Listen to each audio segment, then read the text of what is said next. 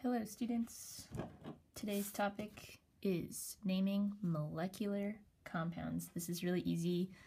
Students really get a hang of this pretty quickly, but I just wanted to make a quick video going over 4 examples from your homework of naming molecular compounds, and we'll probably do these in class as well.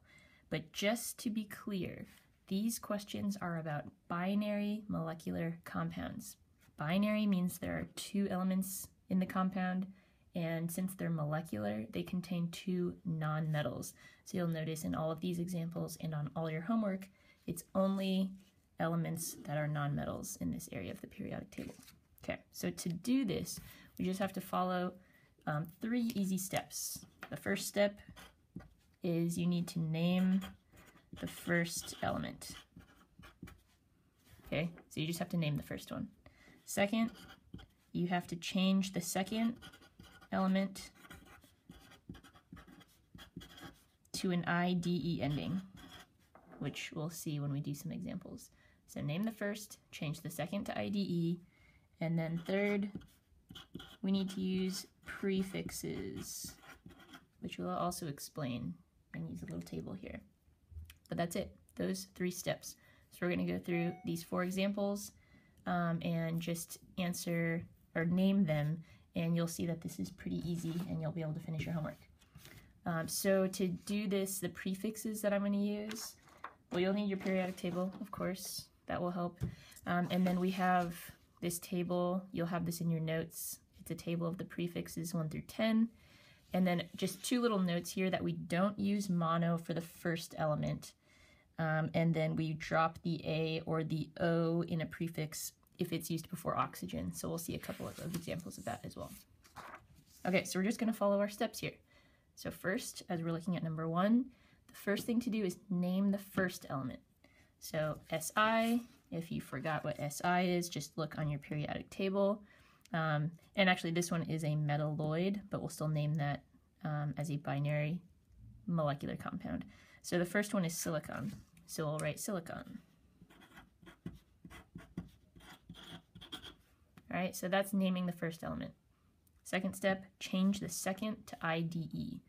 So our second element is oxygen, so we just need to change the ending to IDE. So instead of oxygen, it will be oxide.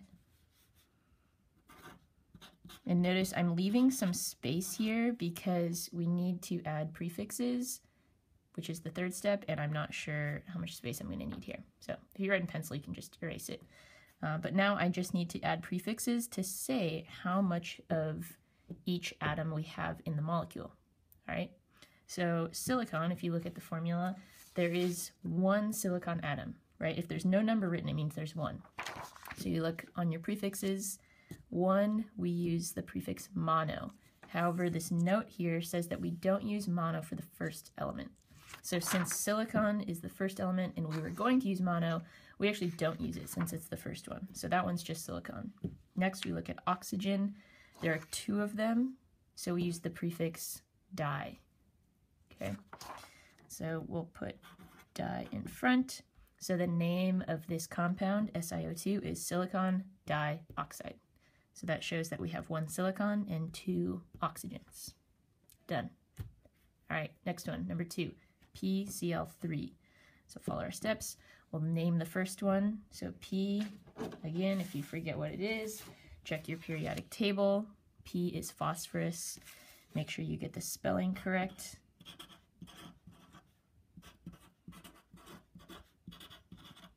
So phosphorus, and then Cl is chlorine, but remember we need to change the second one to IDE.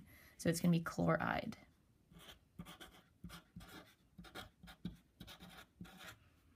All right, and then last step is to add our prefixes.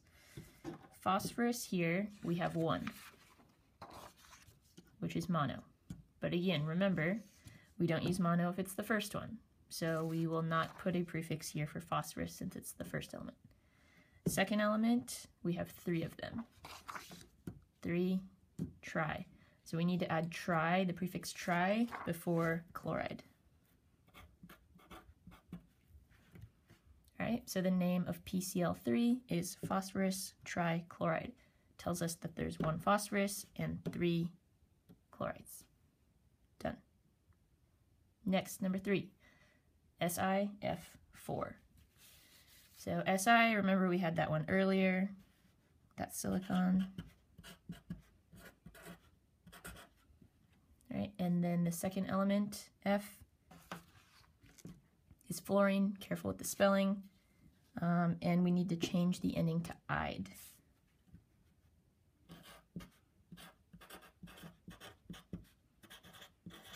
So fluoride, and then we have 4 of them, so we need to get our prefixes.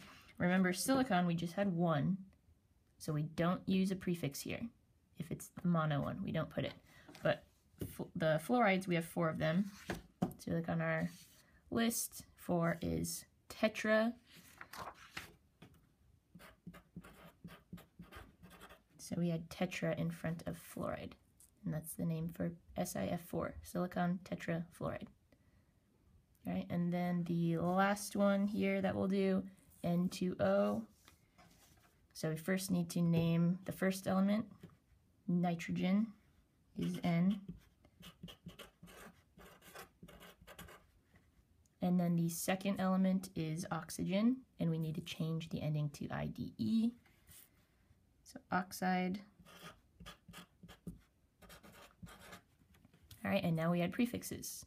So nitrogen, we have 2. 2 is di. So we need di here, dinitrogen. And then the second element, we have just 1. So if it's 1, we use mono. But since this one is with oxygen, we have to use this little note that we will drop the A or O in the prefix if it's used before oxygen.